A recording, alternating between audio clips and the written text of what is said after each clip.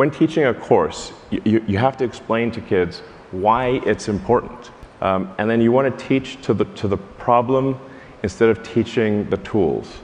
So what I mean by that is, if you said, here's a car engine, we're going to try to understand how this car engine works. We're going to take it apart.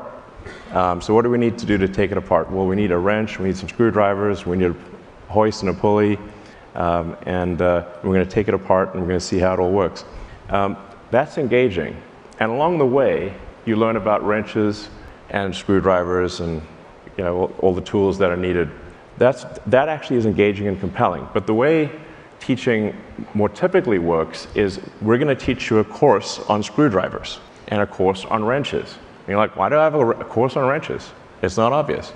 That would be like, say, a course on calculus without explaining what calculus is used for. Then you sort of forget it. Yeah.